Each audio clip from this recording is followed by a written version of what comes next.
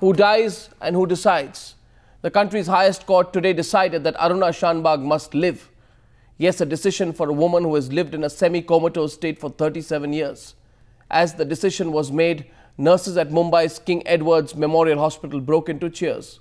No, they are not Aruna's family. They are not in the limelight for serving her selflessly for decades. But for Aruna, they are her only family. Like our small girl, or now I told you her age, she become old. Otherwise, she's the same.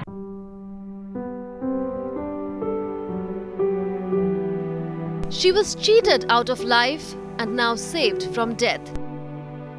For 37 years, Aruna has lived in this bed, rendered comatose after a gruesome attack.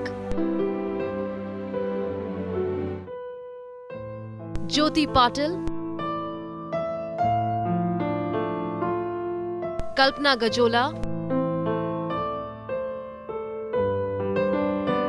Lakhbir Gaur.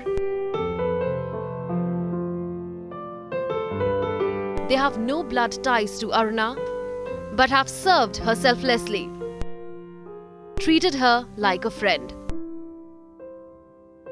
We are taking her care, whatever demand her has, we are fulfilling her demand. The nurses are the person who be there for 24 hours. No other person like a nurse be in the ward for 24 hours.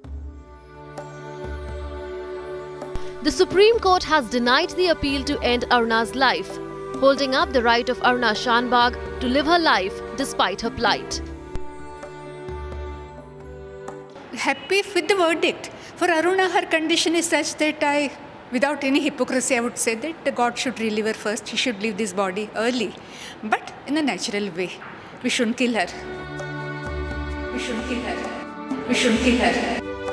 A woman strangled with a bicycle chain, sodomized, rendered helpless. But the strength of complete strangers, giving her life a new meaning. Bureau Report, Times Now.